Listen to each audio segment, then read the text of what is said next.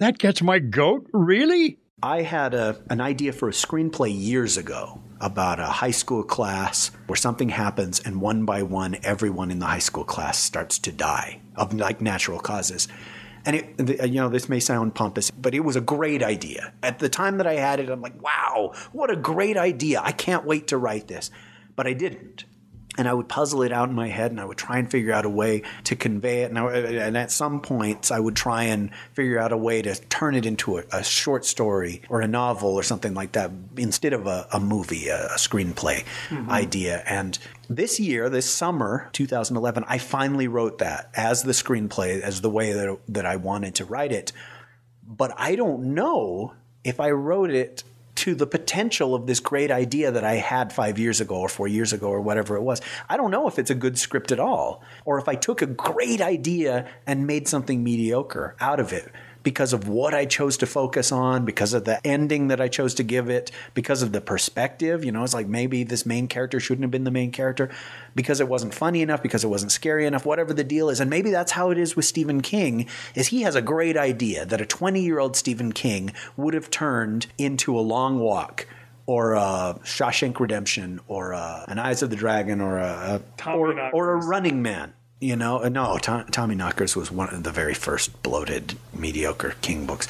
But yeah, Running Man is just wonderful. And 200 pages, you know, that kind of thing. But he has this same idea now, and his perspectives have changed, and he doesn't want to write a thriller. You know, he wants to write that slow burn kind of story. He wants to write a Lisey's story. He does. And it's like, okay, this will be interesting because we'll examine a marriage where all of the newness has gone away and they've sort of become comfortable and friendly, and what would happen if she found out that he had secrets that hadn't been, you know, things like this, because he's bored with the young man is backpacking across America and he stumbles upon kind of stories. But yeah, it bums me out because he's not the same writer that he was, and the magic is rarely there for me that were there for his books. And I don't know what I would do if I picked up an old story and said, I can't write anything this good now.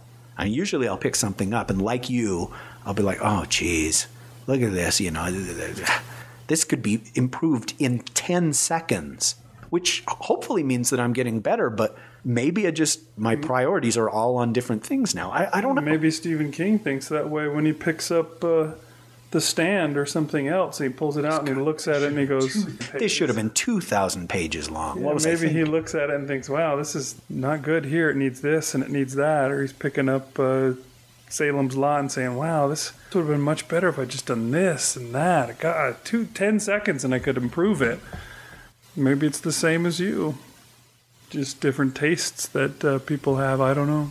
It's an interesting conundrum. I wonder if there's anybody listening to the show who thinks Stephen King writes better now than he used to. Well, you know, it's possible that he has better technique, or his prose is more eloquent, or his characters are more vibrant or something. I don't see it. And part of me always blames it on that accident, because for years after the accident, every story was about that accident. And I'd be like, okay, granted, this was the most major thing that has happened to him maybe since, you know, becoming a father or a husband, you know, or a man, was actually experiencing death, or the closest thing you can get to it, and all that. But it just, yeah, I think we could talk for hours and hours and hours about writing, because I never shut up about it. I'm interested, and I want to know the answers, and I want to be a better writer. But more than that, I want somebody to say, you're a good writer, that this is good. This thing that you've done is good. You're a good boy. You know, we talked about that before. And I'm sure as hell aren't writing, but talking about writing feels kind of like the cousin of writing. Well, you're writing a fair amount this year. You've probably written more than you've written in other years. I would be willing. But how many stories do you think you've written this year? I actually went through and looked at my folder, so I know that I've done almost 5. That's all I've got this year, is almost 5. Well, that's still a record for you. It's got to be. Probably. I probably have 7 this year, and I feel like I've been slacking off. I'm sure I didn't write a story in September, and you wrote almost 2. You know, I don't know. Because, see, I write longhand. I write in a notebook. I don't like to type. them out. And then I'll have finished a story, but I can't share it with anybody because it's in a notebook. And so I have to take time away from writing to type up the story. But in the past, that's been helpful to me because it's like a second draft. I'll notice all sorts of things, or I'll want to add to things as I'm typing it up. But it's easy to be lazy, and you never have to tell me that I've written a crappy story if you never read it. That's true.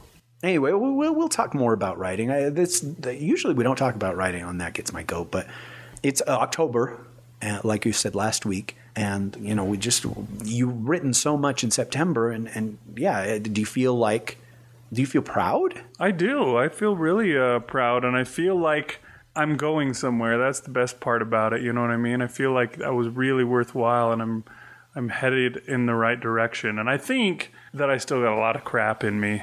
I actually feel like maybe we need to pause, and I need to go take it. But I'm gonna hold on to it because I feel like I got a lot of crap in me to write still. Sadly, I'm sure probably more critical of myself than most other people would be. Not of themselves, but of me. I'm sure you look at my stuff and be like, this is pretty good, or whatever, where I'm just like, oh, this sucks. I just couldn't get it right, or whatever. But who knows? Who knows better? Do I know better than you know better? I don't know. And that's something we were talking about on a regular show today, which is weeks ago, probably in reality, that has aired. I think it's good, and you think it's crap. Who's right? Yeah, it's hard to know, but you got to keep working on it. I feel like I have a lot of crap to write, so I better keep at it. And hopefully I can take lessons. And we also talked about this in the show that aired earlier. That was the regular show that you just mentioned. Wait, what episode was it, just so people know? Episode 114. Yeah, but in English, what's that? Giving Birth? Giving Birth, okay. But hopefully I can take the lessons that I learned from each story and apply them into the next story and get better and keep getting better each time so that I don't look at other people's stuff and think, gosh, this guy's stuff is so much better than mine. I don't think I could do that, because now I don't have to think that because I've learned how to do that and I can do it.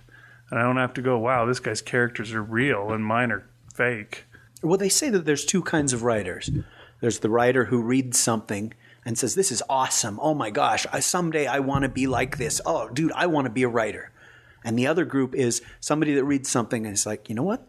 This is crap. I can do better than this. Someday I'm going to be a writer.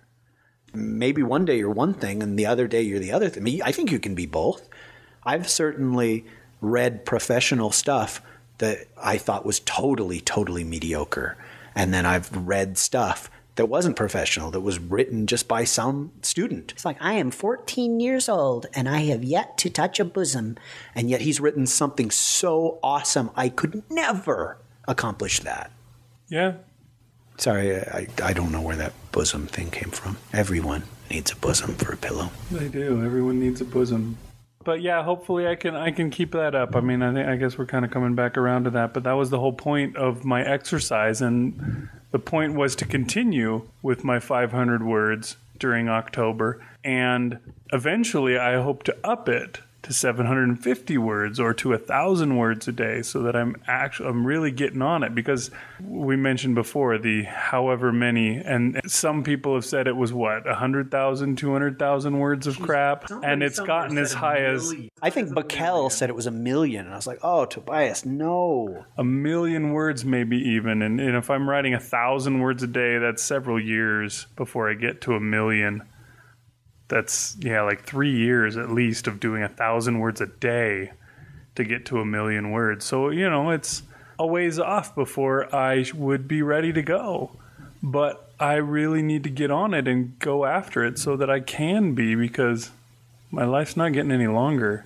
So it's time to get with it. And on that note, we part. I'm Big Anklevich. I'm Rich Outfield. See you later, folks. Good night. You know what gets my goat? That this show is produced under your Creative Commons 3.0 license. We're doing That Gets My Goat about your mom. About, what was it? How dare you? About Backman? Michelle Bachmann. That's that magic spider.